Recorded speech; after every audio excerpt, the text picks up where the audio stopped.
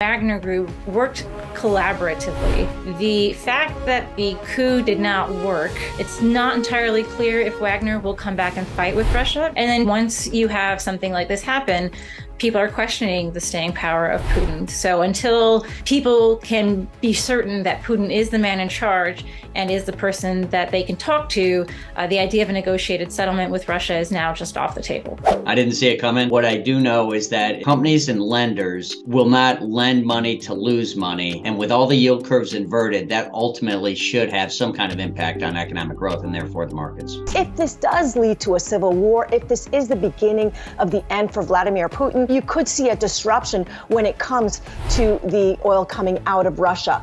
Although there is a contrarian view, which is that if Vladimir Putin continues with his strategy, you could see more supply of oil coming into the market, and this would be bearish for the oil market.